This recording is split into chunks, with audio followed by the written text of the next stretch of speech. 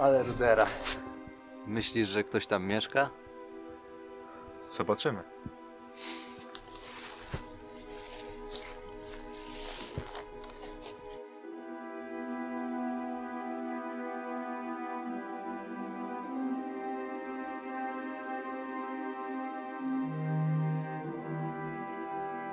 Halo? Jest tam kto? Nikt się nie odzywa. Wchodzimy? Przecież nie będziemy tu tak stali i martwi.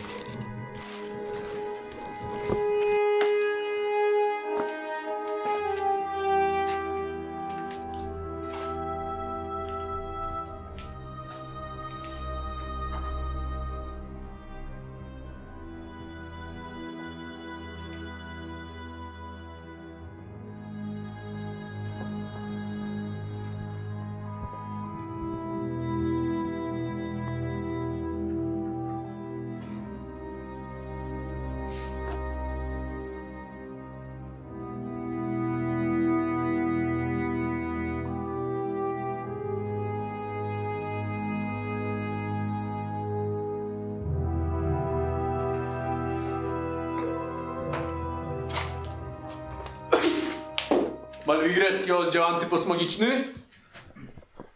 Wypadł z chaty, bo zaraz was zarejestruję. Cię gnić w kale. Hej, spokojnie.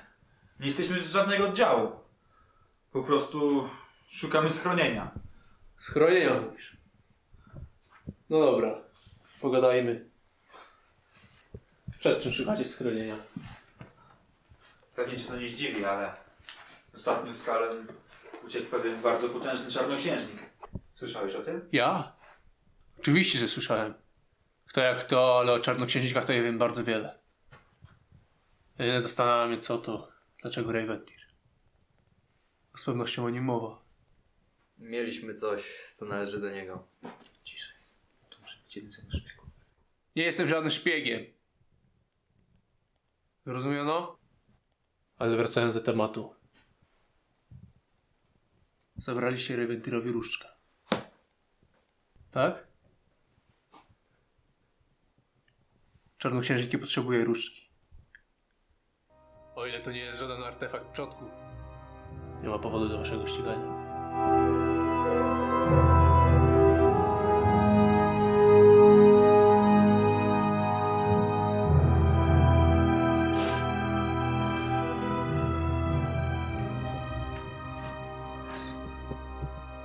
Medalion Elvrana. Przecież to najpotężniejsze źródło czarnej magii na całym kontynencie. Ukradliście Raventearowi medalion? Spotkałem strażników medalionów. Pojawili się zaraz po tym, jak Raventear na mnie wpadł. Powiedzieli mi, że artefakt, jakim jest medalion, jest bardzo potężnym źródłem magii. Następnie czysta ciekawość zaprowadziła mnie w sam środek bitwy. Medalion znalazłem w trawie. Ale gdy Raventear zorientował się, że coś jest nie tak, od razu chciał mi go odebrać. Niesłychane. Nawet nie masz pojęcia, jak bardzo potężny to jest sam artefakt. Dla samego Raventeara. No właśnie, co się stanie, jeśli go odzyska? Słyszeliście, co się stało w Karengel? Poprzedni posiadacz medalionu. Mówi wam to coś? Elvran. Azzher coś wspominał, ale... Wysadził się i zniszczył cały półwysep. Wytłumaczyłbyś? Czarnoksiężnik różni się od zwykłego czarodzieja i to pod wieloma względami. Jeśli chodzi o eksplozję, to jest ona spowodowana tym, co czarnoksiężnik ma w sobie. Wiecie, co się stanie, gdy się zabije czarnoksiężnika? Rozrywa go na tysiące kawałków. Eksplozja tworzy ogromny krater. Ojciec Elvrana, Ravengelder, chyba tak, był tak potężny. Zaatakowało go aż 100 magów. Jak się domyślacie, nie miał ani mniejszych szans. Ale oni również. Śmierć Ravengeldera wytworzyła tak ogromny krater, tak ogromną eksplozję. Zabiła wszystkich magów. Czyli łatwiej jest złapać czarnoksiężnika. No może nie do końca łatwo. Ale tak. Raventear został zamknięty w Kalem już w wieku 14 lat. Od razu po tym, jak Derebeńska Rada Czarodziejów dowiedziała się o jego rodowodzie. A więc miał dosłownie 6 lat, aby stać się tak potężnym czarnoksiężnikiem. Więc moim zdaniem go nie pokonać. A powiedz mi, jak się nazywasz? I skąd w ogóle taka wiedza? Nie wyglądasz na uczonego. Jestem Savir. Nie uczyłem się w tutejszych akademiach. Na Elfrach to moje miasto rodzinne, więc jeśli chodzi o pochodzenie, nie mam powodu do dumy. Wiem tyle, ponieważ czytam dzieje starszych czarodziejów oraz spisy Karenga. A wy? Skąd jesteście? To jest Melevandi. Też z Nelfrak. Dlatego nie wspominałem ci Azzherze, bo to trochę wstyd pochodzić z tak znanej w ten sposób okolicy. Racja. Wszyscy znają tą śmieszną historię. Twoje imię. Tak. I pochodzę z malowniczego Hangę. A niech mnie bestia pożre. Otóż mam przypuszczenie, pełną spekulacji odnośnie twoich korzeni. Otóż na całym kontynencie jest was tylko 2 takich samych. Tych samych magów o tym samym imieniu. Ale tylko jeden z was ma...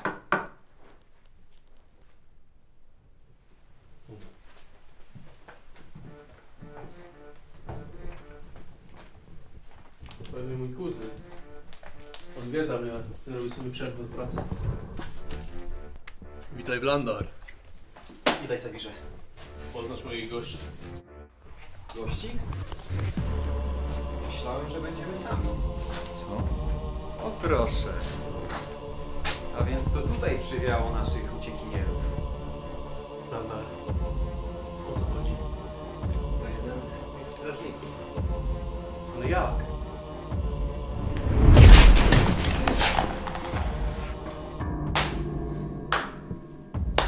Świetnie się spisałeś, Blandar. No, proszę, proszę. Kogo my tu mamy? Znowu ty. Chyba mamy do siebie pecha. A raczej ja do ciebie. Najpierw wpadasz na mnie, potem kradniesz moją własność, a teraz nie chcesz mi jej oddać.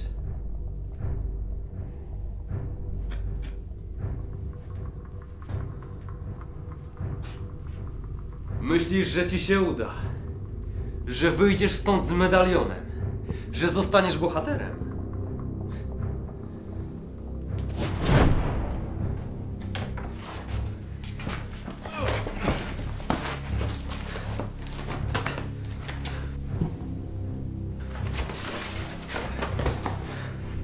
I po co było uciekać?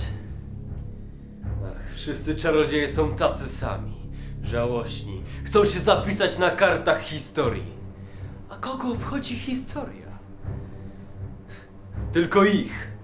Prostych magów. Ja dzięki temu napiszę lepszą historię. Historię kontynentu. Mistrzu! Co z nimi zrobić? Zabijcie ich, a ciała spalcie. Spotkamy się przy kamiennej grocie.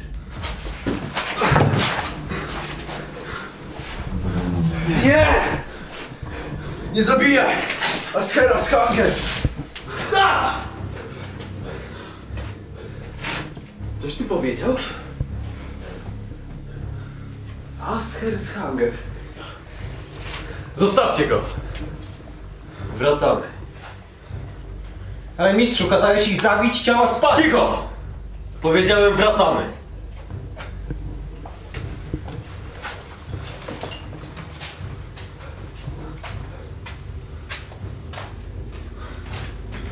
A więc to ty, miałem rację. Z czym miałeś rację? Twoją matką jest Welena z Hangę. Prawdziwego ojca nigdy nie poznałeś. Była inna. Miała założę czarnej magii. Wzięła ślub potajemny z innym czarnoksiężnikiem. Z kim? Z Elvranem. To może znaczyć, że... Tak, Azzherze. To znaczy dokładnie to samo. Że jesteś bratem Raventeara.